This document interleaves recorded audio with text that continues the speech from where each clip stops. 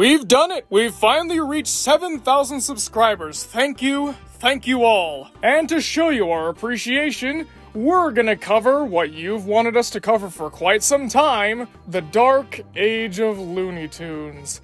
This was kinda difficult because I had to watch a lot of mediocre cartoons, and in a weird way, that's almost worse than watching a bunch of bad cartoons, because you can watch something like Tipping the Rift and go, wow, this is atrocious!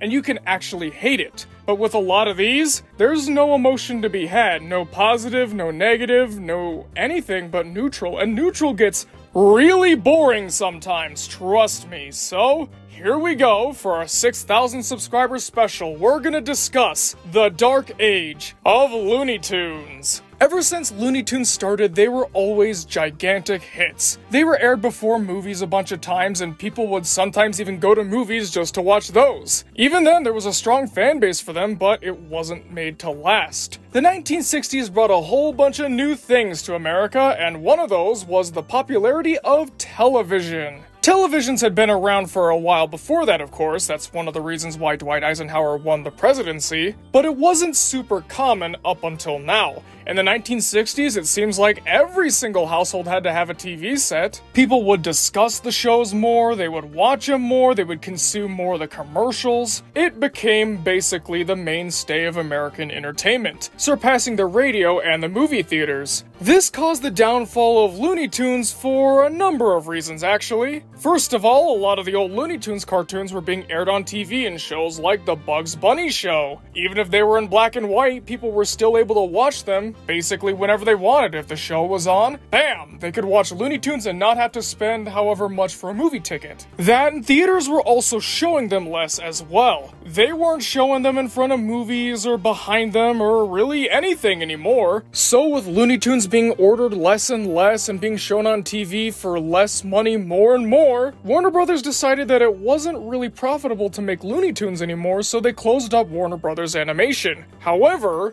they changed their mind not too long after and wanted to make some Looney Tunes shorts, but the problem was, there wasn't Warner Brothers Animation anymore, so they had to outsource them to the brand new DePatie Freeling Enterprises. If that name sounds familiar to you, aside from being recognized as the people that destroyed Looney Tunes, they're also known for making the Pink Panther cartoons. I, for one, was never really big on those. They're just kinda to me, but I understand that a lot of people like them, so if you're one of those people, good for you. You keep doing you, alright? So now it was up to them to make Looney Tunes in the 1960s, but right away that became a big task. Not only did DePatie and Freeling have to live up to the lofty expectations that come with the names Looney Tunes and Merry Melodies, but they also had a tiny fraction of the budget. They weren't given nearly enough to make these cartoons work. That, and they also weren't given the rights to use half the cast. In fact, Bugs Bunny,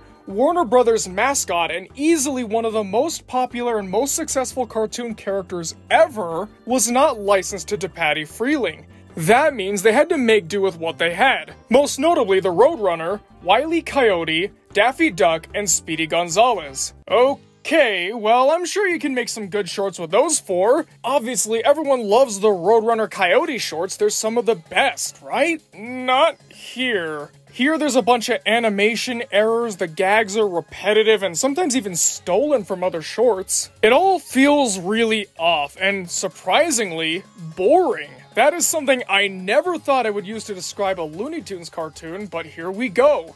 They're dull as dirt. The Speedy Gonzales and Daffy Duck shorts are not much better. In fact, I dare even say they're worse. And I'm not saying that the Daffy Duck cartoons and the Speedy cartoons are bad. I'm saying the Daffy and Speedy cartoons are bad. Yeah, they share cartoons now. They are now arch enemies. Sylvester, I guess, wasn't really available. He did appear every so often, but not a whole lot. For the most part, it's Daffy trying to hunt Speedy. Yeah, everyone knows about nature's arch enemies.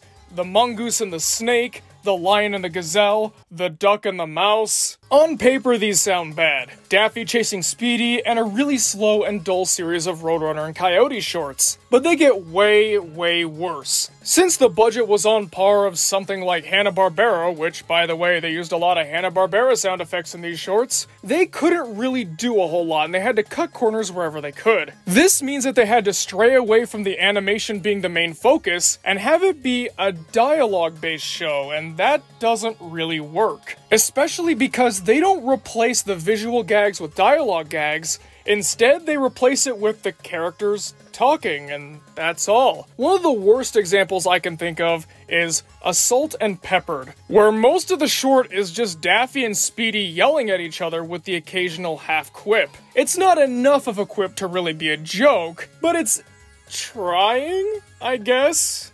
Now, let's call a spade here. This is pure, unabashed filler. This has no purpose aside from dragging out the already short runtime. In fact, in one of the shorts, Well-Worn Daffy, it takes 4 minutes for a visual joke to actually happen. 4 minutes. Now, I'm not one of those people that has a crazy short attention span and can't focus on anything unless there's something zipping by, but again, it's Looney Tunes. It sets up a certain expectation and it doesn't follow through. Another way that they cut corners is by having a lot of the impacts happen off screen. Once again, in Assault and Peppered, most of the time when Daffy's hit by the cannons, it's off screen, and then we see what happens afterwards, and even then he's barely scuffed. I guess that's because designing a crazily deformed Daffy would have taken too much time and money. Oh gosh, it's like that episode of Garfield and Friends where Aloysius keeps cutting everything because they don't have any money. Oh no. Now I think I know what it's based on. There's another one I want to point to, and that's Sugar and Spies. One of the most repetitive, flat Roadrunner cartoons I have ever seen. There's one scene where Wile E. Coyote wants to mail a bomb to Roadrunner, only for Roadrunner to mail it right back. This joke should probably take about 15 to 20 seconds, right? Well, it takes about double that, and you feel every second, and also, you don't get to see the payoff, it happens off screen. Because of this and the lackluster animation, the jokes don't land. If you don't see the effect, the misery doesn't really resonate, therefore it's not funny. Also, when there's things like Daffy getting hit on the head or something, it doesn't land because it's not cartoony enough. This is what I would call under-animation, where it moves to the bare minimum so it doesn't become something like Patty the Pelican or Clutch Cargo. As a result, everything feels really stiff and weightless.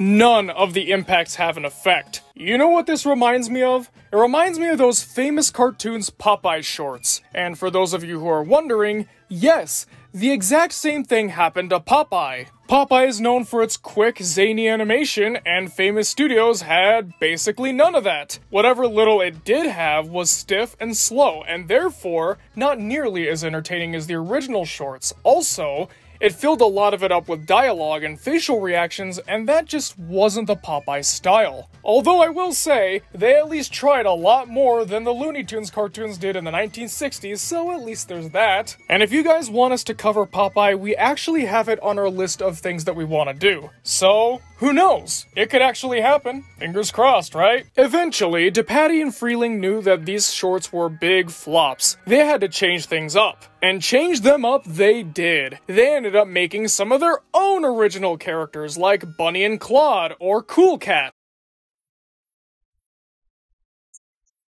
No, not that Cool Cat. This Cool Cat. He's basically the Pink Panther who talks. That's not just my interpretation, that's how people at the time saw him too. None of these characters stuck. They were not popular in the slightest. And because no one wanted to see any cartoons starring these nobodies, that was it. They couldn't keep going anymore because everyone knew all the problems. Why would you seek these things out if you knew they were going to fail? It also didn't help that they kept stealing jokes and stories from the original cartoons, which begs the question, if you're gonna keep going back to the old stuff, why make new stuff at all? An argument that's still going on to this day, by the way. These shorts were failures, we can all admit that. But I will say, it could have been worse. They could have gotten Gene Deitch, who made a lot of those really bad Tom and Jerry cartoons, or even worse than those, the Hanna-Barbera ones. Which, speaking of those, there's this really bad one called Go For It, Tom that made me laugh really hard. There's this character, the gopher, that talks, and sometimes his mouth doesn't move at all. It just hangs open and words come out. That's the kind of quality we're dealing with, folks. There's been some people out there who've said, you can't be too hard on the 1960s Looney Tunes cartoons. They were doing the best with what they had. That doesn't mean they're good, though. Just because you're trying to fix a leaky pipe with bubblegum doesn't mean that you're trying your best. It means that you can't do the job with what you have.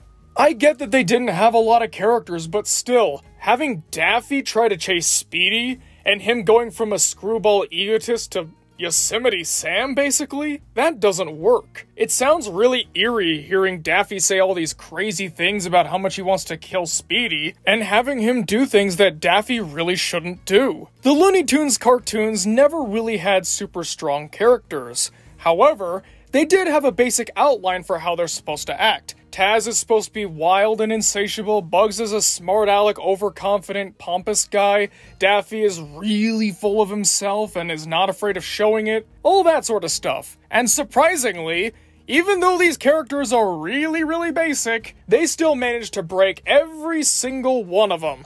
The closest one they got right was Speedy, but even then, he has a lot less personality now than he did back then. He's just kinda there. And yes, they even mess up the Roadrunner. The Roadrunner has never really been my favorite character. I've personally always rooted for the Coyote, it runs in the family. But one of the main rules of the old Roadrunner shorts was that the Roadrunner never really knew that the Coyote was trying to get him, or if that, he was just trying to keep himself alive. He was never really antagonistic. However, in the 1960s Looney Tunes cartoons, he is actively trying to get the Coyote. It's not like an aforementioned mongoose snake kind of thing, it's just the Roadrunner trying to hurt the Coyote. Again, the blissfully ignorant character now becomes a jerk. Now I really want that Coyote to catch the Roadrunner. And with the terrible quality of all these things tarnishing the Looney Tunes brand, it was over.